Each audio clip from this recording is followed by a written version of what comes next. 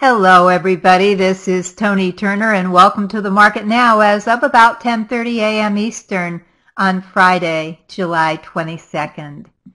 As you know, we are smack dab in the middle of second quarter earnings season. So U.S. stocks are flat this morning as disappointing results from industrials, including General Electric, decreased investors' optimism about earnings and prevented Wall Street from aiming for new highs, at least so far today. After reporting earnings this morning, GE, long considered our bellwether for the U.S. economy, dropped 2.2% to $31.85. Another drag on the sector was Honeywell, falling 4.8% after it lowered its full-year sales forecast. Boeing and Caterpillar fell more than 1%.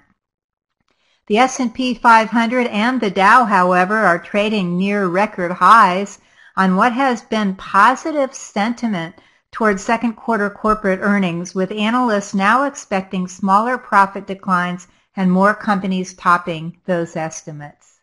And now for some insight into what could go on this week, let's look at three charts. First of all, we're going to look at a chart as we usually do of our S&P 500 spider, symbol SPY. This is the ETF that closely tracks our S&P 500 index. We use this because it is a tradable and because we do have volume on it. Okay, and volume tells a lot, especially right now. Now, as we look at our S&P or our S&P 500 SPY right now, we see that when I've captured this chart this morning, it's trading at $216.29. That's right around $21.62 on the S&P 500 itself.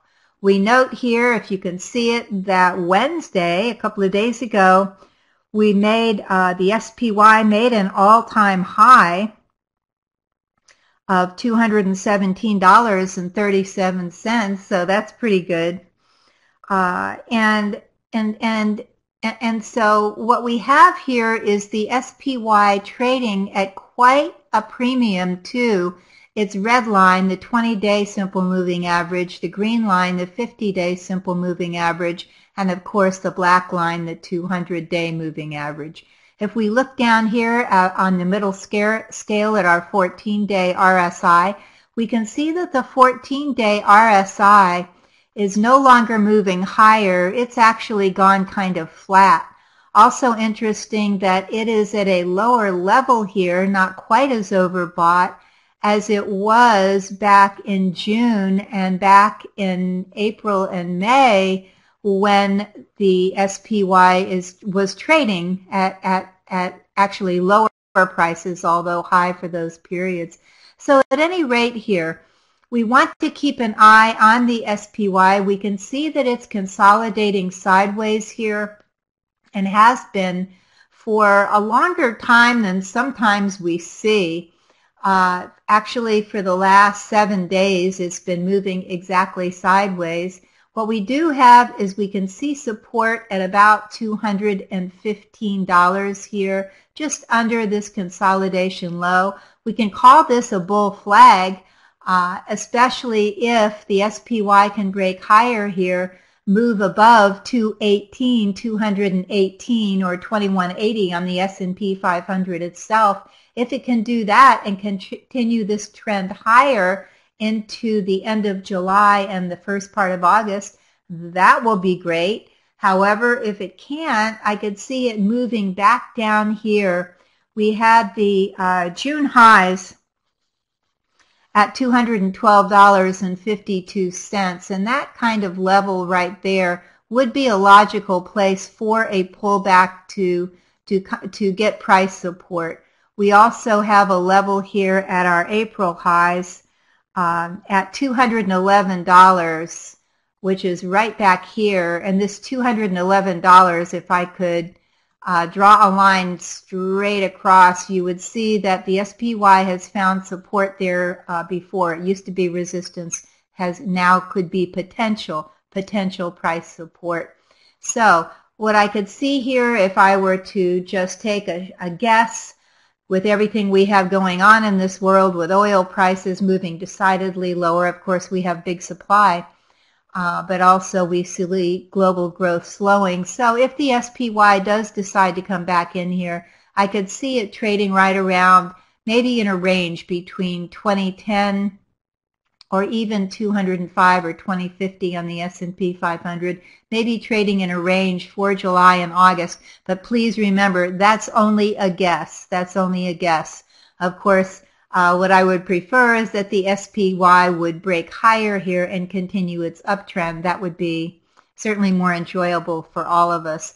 What I have noticed down here, look at the volume with me, please, that in the last week, while the S&P has been trading sideways, it hasn't had a burst of energy. It hasn't had a burst of volume yet. We need strong volume to absorb the supply at these levels up at 216, 217. We need a spurt of volume to take this index higher. So far, volume has been very, very low. Making new highs on low volume is not my favorite way to do it. That's like having a very loud party and the noise is made by only a few people. So actually it's not as powerful as it sounds. Let's keep an eye on the SPY, and I'll show you another way to do that in our next chart.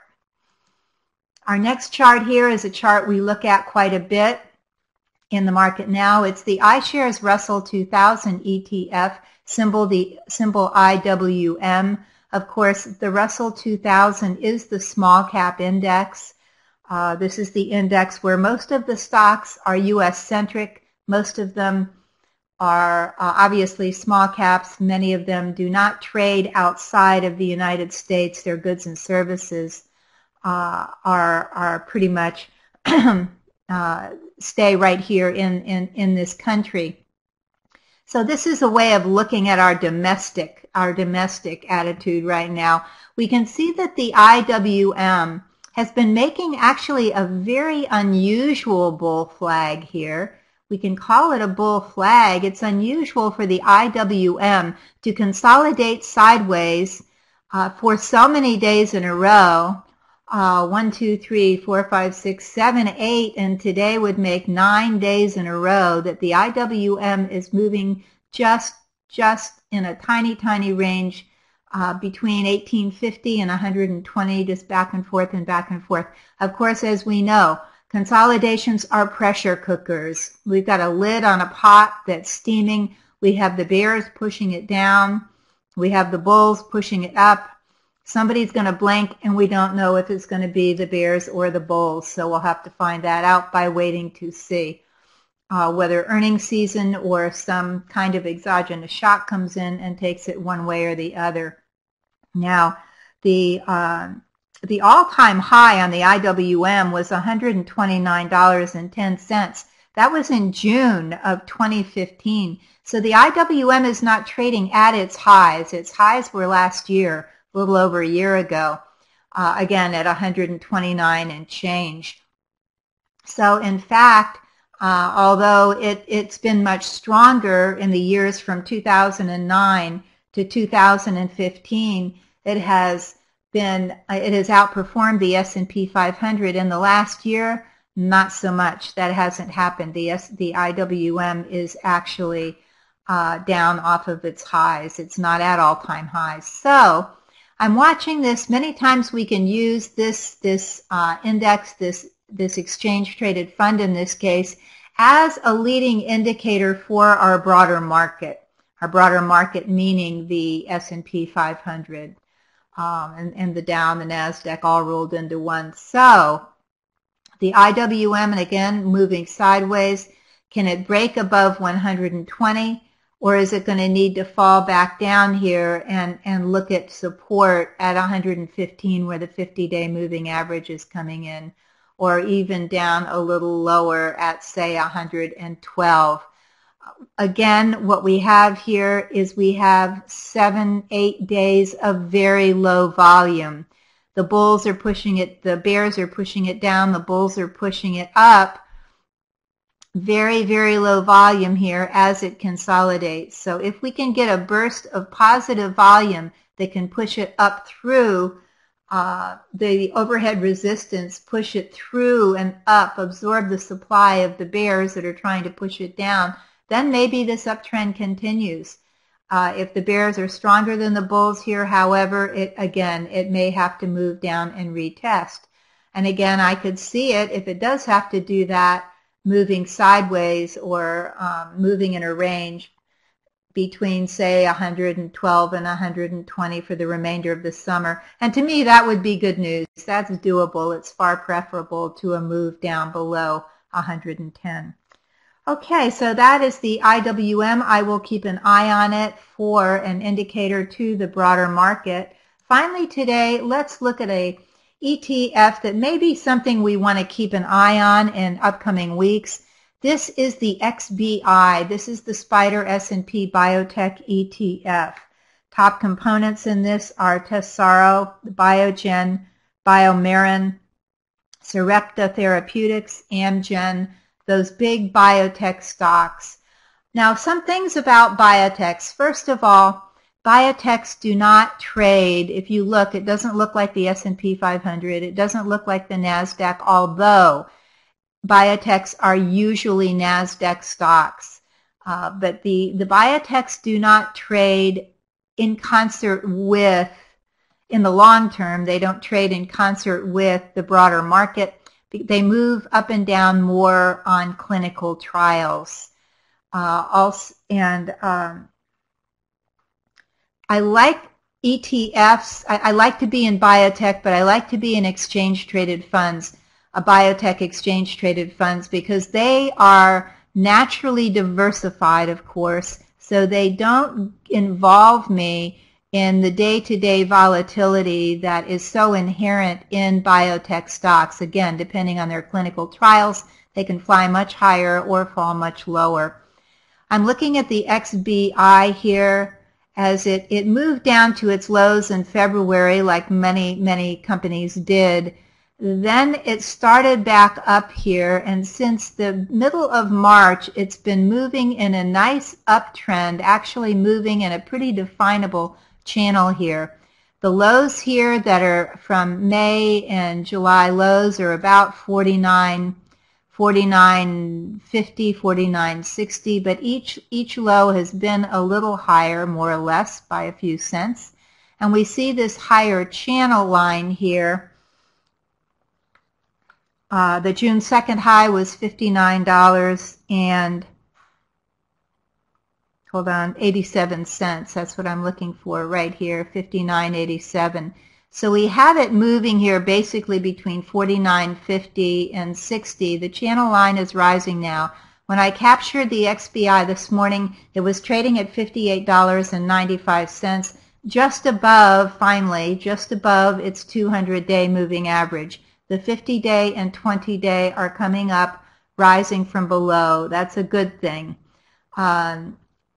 It has, the last 2 days have had pretty darn high volume on it. The MACD is just above the zero line. That's good. The RSI is positive. That's good. So what I'm going to do here, not necessarily buying it now or today, but I'm going to keep an eye on the XBI as we move through earnings season. If it can move up, what I want it to do is break up above this upper channel line, up above $61. Then I think it may have the potential in a positive market to move higher, possibly up into 65, 70 area over time. I really do believe that biotech companies and certainly pharmaceuticals, their colleagues, are the wave of the future for expansion. We're going to see things in our lifetime that I think are going to be very, very exciting. So keep an eye on the XBI. I have to tell you that if it moves or falls below its 50-day moving average, which comes in here at about $56, if it moves below that, I am no longer interested. So know that that is my line in the sand. It is not negotiable for me. So as long as it stays above 55, I'm looking for it to move higher. If that doesn't happen, I'll wait and see what happens, as long as it stays above that 50-day moving average. Now we'll go on to next week's economic reports. But first, I want to tell you that we are currently offering a 20% discount on Toni's Market Club for the first month of your membership. This offer is only good through this weekend. After that, it ends. So don't miss out. We only make this offer a couple of times a year. So, with that said, please check us out and join us this coming Monday online from 4:30 to 6 p.m. Eastern for our next session of Toni's Market Club. We'll talk about which side of the market to trade, have a mini trading lesson, and I'll give you stocks and ETFs that may become ripe for high potential trades. This is a low-priced, high-value opportunity to learn more about the market, become a smarter trader, and make more money. So please join us. For those who cannot attend our live session, no problem. The recording of our session is available a few minutes after the session ends. And now for the coming week's economic reports. First, remember please we are in the belly of second quarter earnings season and hundreds of companies will be reporting earnings each day. Economic report-wise, on Tuesday we have the Case-Shiller Real Estate Index, consumer confidence, and new home sales.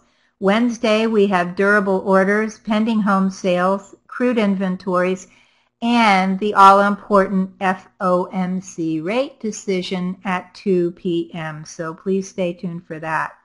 Thursday we have jobless claims and natural gas inventories.